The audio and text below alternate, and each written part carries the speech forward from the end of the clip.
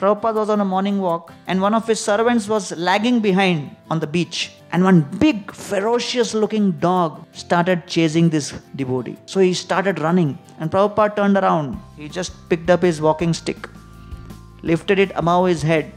He looked at the dog and shouted, "Hut!" So this same devotee was in Jaipur. He was cooking for Prabhupada in a kitchen and a monkey entered. He thought, "Oh, I know the technique." He picked up the rolling pin of the chapati, looked at the monkey and said, "Hut!"